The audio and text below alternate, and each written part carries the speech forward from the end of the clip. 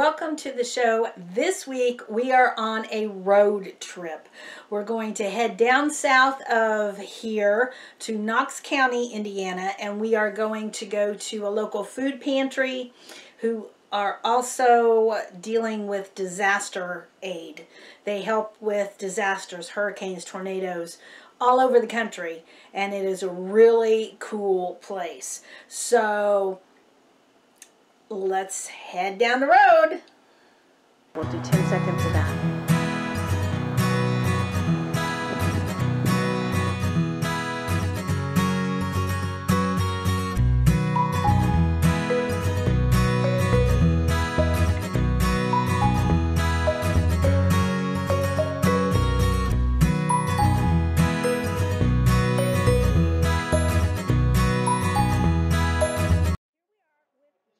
And what is your title? Chief Operating Officer. Oh, you're the big chief. Well, I don't know about that. You're helping his hands, so yeah, I think it's more of a jack of all trades and master of none is what I would call it. So, yeah, I've been on the board of directors for a little over 4 years here, helping his hands, and been friends and brothers in Christ with Scott for a lot longer than that. So he's been on me for a while to try and make this happen. But Scott is very good at going out and ministering to people, and whether it's cleaning up a mess from a hurricane, a tornado, or whatever it is, he's better in person and loves to do that, and can be on the road and go preach at a church on Sunday, and we need somebody here kind of to run the day-to-day business, whether it's food give out like we're having right now, or depot, or just there's always something. You never know what's going to walk in that door. So yeah, that's what, I've been at the bank and met with donors and had lunch with a different donor today, so there's just a lot of helping his hands. How did it start? What's going on? So in 1993, we took our first group of college students. That's when the Mississippi flooded on the Illinois and the Missouri side, and we took multiple trips of students that year to help out with not just sandbagging and passing out water and food, but return trips of basically mucking out houses to get them ready to be basically put back together. In that time, it wasn't nothing like a light bulb going off, oh, we should do this as a full-blown organization. Nothing like that at all. It was just, let's take some students and go help people. Fast forward, we did multiple trips to different areas. It wasn't until Hurricane Katrina hit that we really increased those trips. And then basically in the year of 2011, it was really like God was kind of stirring in me just that idea of doing more than what we were doing. And then basically I tell everybody, because I always want to know that pivotal point. And so April 27th, Tuscaloosa, Alabama was hit with a tornado, and we were down there within 8 to 12 hours after it hit with students. My son, who was 13 at the time, went on that trip, and we did, all different kinds of work that trip down there. And on our way back, he's in the truck with me with a few other college guys, and of course I'm just kind of messing with him a little bit, asking him, if he thinks he did any good. He's being 13 years old, and I told him, I said, you've allowed God to drop you in here like a rock in water. And I asked him, I said, what happens when you drop a rock in water? His answer was, it sinks. That's just the way my son is. And so I said, yeah, but I said, it's that ripple effect that goes out. And I said, because of you allowing God to drop you in, the effect, you'll have no idea in the world how far that will go. And we talked some more, with the guys in the truck coming back about just the whole idea of being the hands and feet of Jesus down there. And just out of the blue, my son just says, Dad, we were helping his hands down there. So you fast forward, Joplin, Missouri gets hit May 22nd. And I tell everybody at 4:23 a.m., May 23rd, is when helping his hands. Well, earlier you had talked about counseling in a way, people to talk to and pray with and stuff like that. Now, are there counselors that come and volunteer, or pastors, or we've had some. A lot of times we'll get pastors who'll come on trips and things like that. When we have that, we consider them what we call our field chaplain, and so their job, or their part of the whole thing, is basically dealing with the families as we're trying to do the cleanup part. We always tell all of our volunteers, if the homeowner stops you and is talking to you, the most important thing you'll do that day is to interact with that homeowner. But we try to have those folks there, those field chaplains, to be able to be there to love on the families, to listen to the families, to pray with the families. Everybody processes what they are going through differently. And so it don't matter if it's a few months or a few years, there's always that process that goes on. Yeah, and it's always good to have somebody to talk to. Exactly. You know, in the middle of everything. You Exactly, know. for sure. Yeah. So cool. Well, I know that you have somewhere that you have to be, so we're going to wrap this up for now. Noreen is pretty much in charge of things back here. So. Oh, cool. I mean, she really is. So, She's on the board. I'm a volunteer and I'm on the board. Oh yeah. So how long have you been volunteering? Let's see. Ooh, probably A day or two? 5 or 6 years. 5 or 6 years? Wonderful. That is pretty cool. So, and you're on the board as well? Yes, I'm on the board of directors. Yeah. And when we had the homeless shelter, I was in charge of the homeless shelter. When I first started, I worked at the employment office, work one. Oh yeah? And I did resumes for people that was over at the shelter. That's how I got started. Oh wow. Well, that is pretty cool. Moved on. Yeah. So why do you stay? Why do you stay here? Why do you keep doing this? It's addictive. I'm here on earth to serve people. I know that and serve God, and that's why I'm here. Well, that is awesome. That is awesome, and God is number one. I don't care what anybody says. Absolutely. Absolutely. So this is pretty cool. So we're going back on the tour now. Okay. All right. And then here is where they bring the stuff from here and they put it in here, and then we load the baskets. Before COVID, people would come in here and fill their own baskets and be able to pick out the certain things they needed. Well, that's a no-go anymore. Right. And it's a kind of a double-edged sword, because it would be where they would come in and get their stuff and go. Well, now we're having community giveaways that are 250, 260 families being fed in 2 hours. Well, there's no way we could do that in here. Oh no. So we get volunteers in here to carry it out to them. So Nice. while it is different with COVID, we are serving more people, which is passing the word of God to everybody else. So yeah, it's pretty cool. They got freezers. Yeah. So you've got pretty much the same as like a grocery store, it looks like. Pretty heck close, yeah. So this is like packaged cheese and eggs and frozen milk, because it gets outdated, and so you got to freeze it before that happens. Right. So then we got, like, these are all Nathan hot dogs that come from ballparks all over the country that they couldn't use. Right. So they're now giving these out. So there's probably 3 pounds of chicken and 6 pounds of hot dogs in each bag that we give away to each family. Like I said, frozen milk, and then all of the dry goods here. And we got eggs, grated cheese, jalapeno French bread, things of that nature. This is just all stuff that comes into the depot and then goes back out. So how often do you get a truck? every Tuesday. Every Tuesday. Oh, nice. You know, I say that. I'll have to check to be sure. Let me ask Maureen. Hey, how often do we get a truck? Is it the first Tuesday of the month? Midwest, one time in the semi. Then Catholic Charities is twice a month. Okay. So there you go. So 3 times a month. Catholic Charities at Terre Haute. Oh, yeah. They're part of Feeding America. Right. So. Well, that was my next question, if you was part of that, yeah. Occasionally, if they have an excess amount of food, they will call us and ask us if we can take another truckload, which we do if we have room. Nice, So, nice. yeah. Well, this is just amazing. And when Bill called me, you know, out of the blue, he says, "You want to come and film this?" I'm like, "Oh, yeah." Yeah. This is probably the biggest food warehouse that I've seen in any of the food pantries that I have visited, and I've visited quite a few. Wow. This is the biggest, you know, for a local food pantry. Yeah. So I'm guessing we're most likely the largest food pantry in Knox County.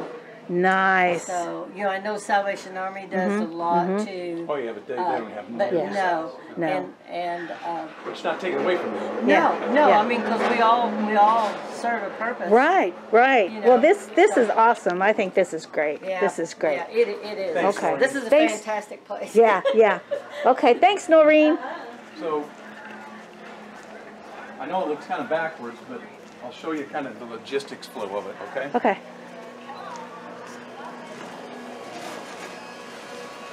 Sorry. So these are both frozen, they have frozen foods in them. I don't have the keys to get in them, but. That's okay. So they're 53-foot trailers that have frozen food in them.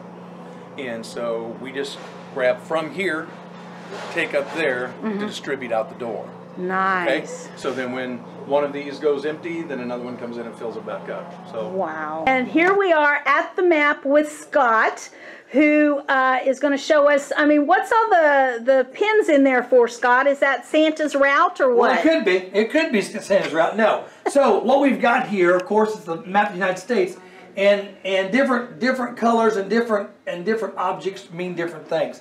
So all the little push pins that you see, all the little round ones, those are communities that we've built wheelchair ramps in. Either wheelchair ramps or low-rise steps for families who have somebody in their family that can't get in or out of their house very well. All the red flags are disasters that we have been to over the years. And then, of course, there are some yellow flags, one in Townsend, Tennessee, Wallace, North Carolina, and San Antonio, Texas. Those yellow flags are actual plants of ours. That means that we have a group of volunteers there that are ready to go at any given time when things happen. And then there's some white flags, and you really can't see those very well, but there's some white flags on the map, and those are states that we're just simply praying that God would raise up a group, an individual, a church, a business that not only believes in what we're doing, but they want to be a part of what we're doing and becoming a plant. And so they're kind of scattered throughout the United States. Oh, that is awesome. So I see there's like a majority here in the southern Indiana region. So, and we're here in Knox County with the Helping Hands, and you guys are awesome. You know, Bill has given me a tour of the place, and it is so cool. I mean, it's like a big old grocery store. There you go. There you go. And that's just one part of what we do. Volunteers in a church down there that have helped us in other disaster areas. And so what that means is they're checking out the weather. They're kind of keeping track of what's going on in their state as well as in the surrounding states in their area. Tennessee is the same way. In Townsend, Tennessee, they not only check the weather and things in Tennessee, but they'll do a circle basically of Alabama, Georgia, and the Carolinas, of course, all the way through Kentucky to see. And then, of course, then our Wallace, North Carolina plant, basically the eastern side is what they do. What that basically means is people think that I sit around all day and watch the weather, and I do not. But it takes folks like that to be able to let us know what's going on. And because, so give you an example. So let's say something happens. We'll say something happens in Houston, Texas, just kind of like Hurricane Harvey a few years ago. So our guys in San Antonio would let us know that something has happened there. And then what happens after that is the question comes back to them. First off, are you able to respond? And if you are, then they will. If they're not, then that means we're going to try to find some other volunteers that can respond to that disaster. Now, they may have already made the connection for us or contacts in the Houston area. And if they have, then we'll piggyback off that. If they haven't, then we'll do that. And so it's kind of like this. People always ask me, do you think you'll ever not ask for new volunteers? And I always go, no, because one person that volunteers and helps in this disaster may not be able to help in the next disaster. And so we're constantly trying to build that volunteer pool that we have. And so we have responded. I mean, you can tell quite a few different states that we have worked in disaster areas, and we've made connections with volunteers in those areas as well. So we've been in Vinton, Louisiana, and Leander, Louisiana, and then we've taken supplies even down into Lake Charles, Louisiana, and done that. And so and we've had volunteers that have helped us in Louisiana who have come from Indiana, Illinois, Mississippi, and Tennessee, and even up into Ohio, have responded and come down and worked with us in Louisiana. Wow. Yeah. That Yeah. is awesome. Yeah. And so again, it just, it takes, well, let me back up and say this. With everything that's went on with COVID, we've had to work with a skeleton crew I imagine. all these months, because we've been in disaster basically since the last of February. Yeah. It's just been a different one in different places. And so we have to get very creative in how we do all that stuff. So if somebody wanted to volunteer, do they just call here and ask They can do for that. you, They can call. show up? They or? can call. They can log on to our website, helpinghishands.com, and they can send an email through there, and then a form will be sent back to them to fill out and everything like that. They can call. They can stop by, and the cool thing about that is we've had people who say, well, I'm not able to go on a trip like that, and, so I probably couldn't be used. Well, we've got stuff for everybody. I mean, we're always looking for people who are willing to pray with people. We're always looking for folks who are willing to come and be what we would call our safety officer. Because when you're working in an area with equipment and people, you got to have somebody watching at all times what's going on, if that makes sense. But then, of course, here locally in our headquarters here in Vincennes, we got the food pantry, got the food depot, we've got the wheelchair ramps that we build, we got the auto ministry that we do. We do disaster kits that we take to these areas to give out to families in need. Every one of those kits get a personal letter in them. So that way when that person opens that up, they realize it wasn't just thrown together. That somebody, even though it's someone they may never meet, that person was thinking of them. That person was praying for them. Well, we appreciate that. We appreciate it. So We're trying to make a difference. Yeah. People ask all the time. They say because what's crazy is we took our very first group of college students from Vincennes University in 1993 to a disaster, and we've been doing it ever since. And people ask me all the time, did you know in 93 that you were going to start this and do this? And I said, no. The whole reason we were going was to help people come on a trip with us and realize there's more to the Christian life, the Christian faith, than just saying, hey, I go to church on Sunday.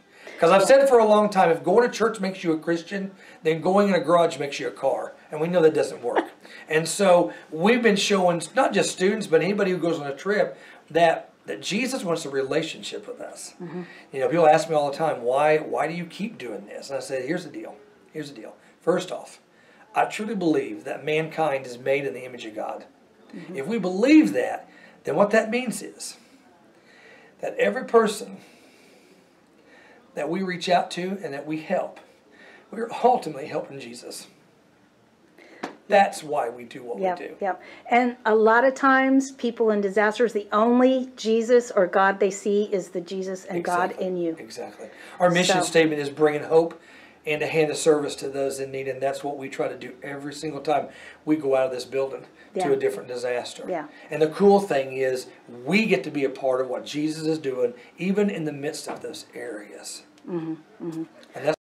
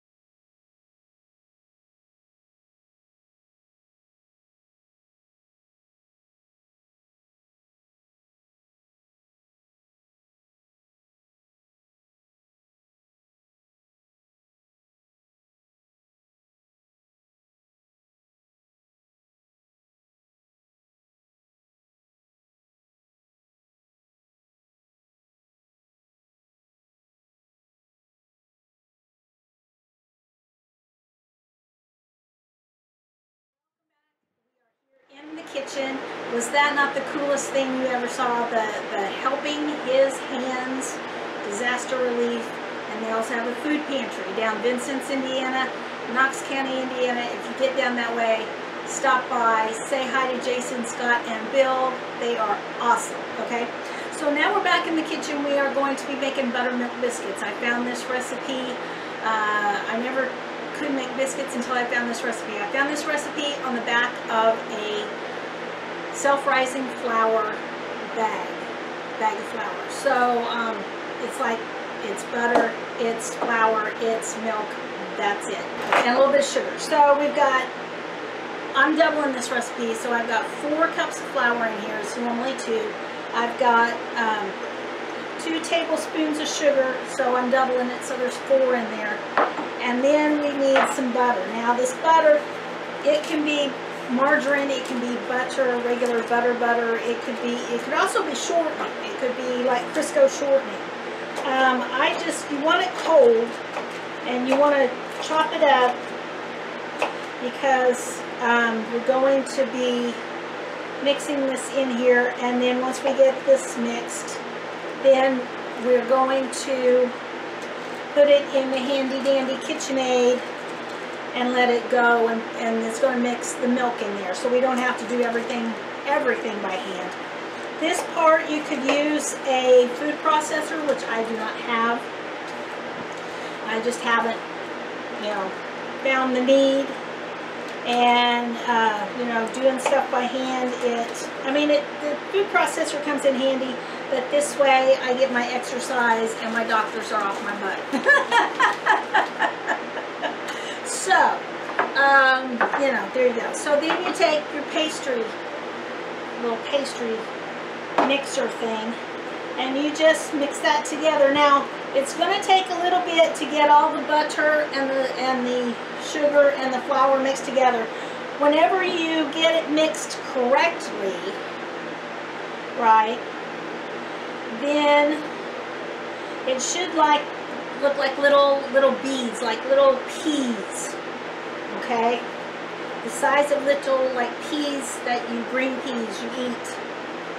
And you want this all mixed together pretty well. Those little peas, like green peas, it's about that size. So once you get all that done, and be careful whenever you're taking the flour out or the butter out of this, because it can cut your fingers. So, safety, use a knife and scrape it out. Now we're going to get our KitchenAid, and we're going to put this in here.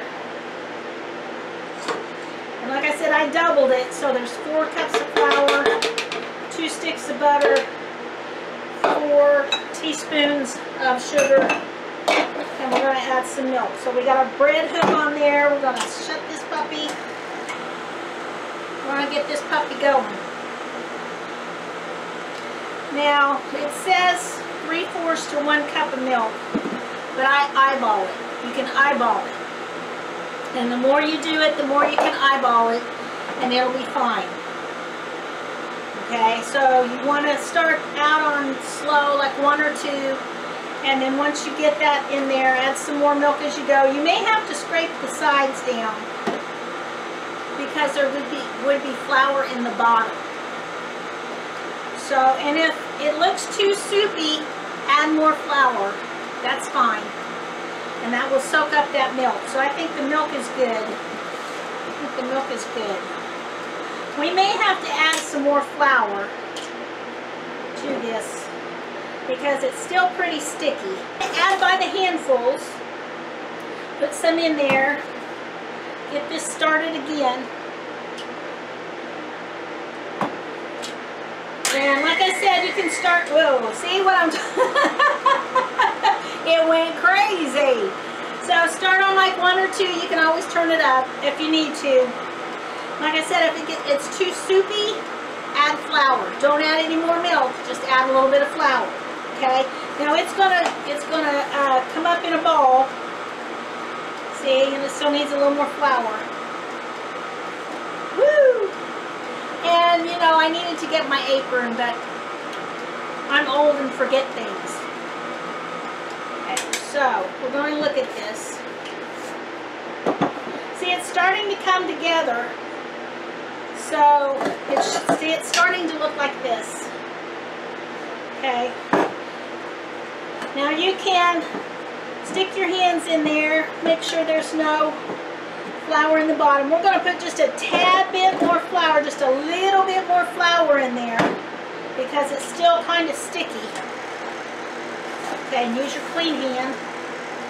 Okay, so a couple more handfuls, and then that ought to do it for that part. Okay. Now, you're going to need, when you roll this out, because we're going to roll it out, and we're going to put it on cookie sheets. We're going to bake it. That should do it. See how it comes out like that? That's perfect. Okay? Take your hook off. You can take the hook off before or after. Put that in the sink. Okay? So then you want to spread some flour out on your table. Now since this is double, we'll probably do half and half.